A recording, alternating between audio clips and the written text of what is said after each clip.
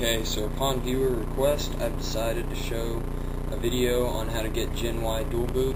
I'm using the Sprint Carrier regular ROM, but I have Cookies Home Tab 2.0 installed. And let me see here. Right here I have GenY on my start menu. I open that up. Get the option to go between Windows and Android. I just picked Windows. It doesn't actually reboot, it just loads something into the registry to where it loads before anything else, any other program. So you still have to go into Windows Mobile for a little bit, but you can deal with it, I think. And so to get this, you can go through XDA, but I'm pretty sure it's basically open source, and I haven't changed anything, and I'm not claiming it to be my own. So I've installed it, or I've uploaded it to my Megaupload. And so our next step, I'm going to show you how to get it. Okay, now, as almost always, I've provided you with more than one way to get the file that you need. The first way is to go to this XDA Developers page. The link will be in the description for this video. You scroll down. Just below download, there's two links: Dual Boot 1.0.6.0 cabs and the Visual Kitchen. So I'm just going to go to the cabs. It takes you to Megaupload.com, where you wait out the time, and you download a zip file that has multiple files in it.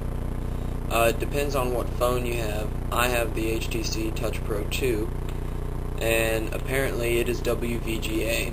So I've also provided a direct link for those of you using the Touch Pro2, and it's to my rapid share, or my Megaupload.com link, and you can download it from there. And then, so you click regular download.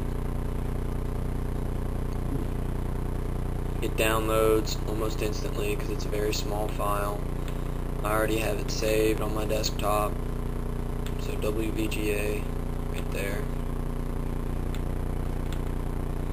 So your next step is take your phone,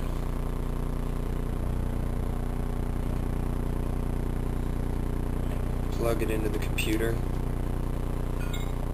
select disk drive, and then click done. Autoplay will recognize it. Click Open Folder to view files. You drag and drop the GenY dual boot onto there.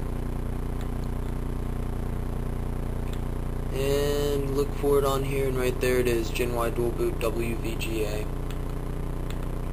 And so then go down to your taskbar, safely remove the hardware. Okay. Unplug your phone.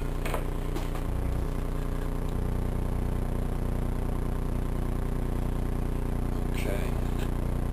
Now,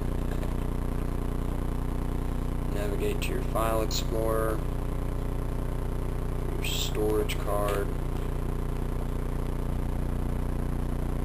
Find GenY dual boot WVGA.cab in your storage card. Click on it. I already have it installed, so it's got to remove the previous version. Okay, it's doing that. You install it to your device. Make sure you install it to the device, otherwise it probably won't work.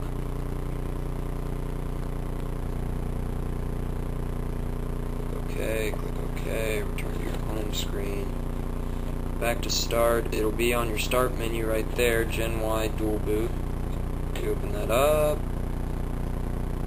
and the landscape looks weird, but hold on, let's get out of this.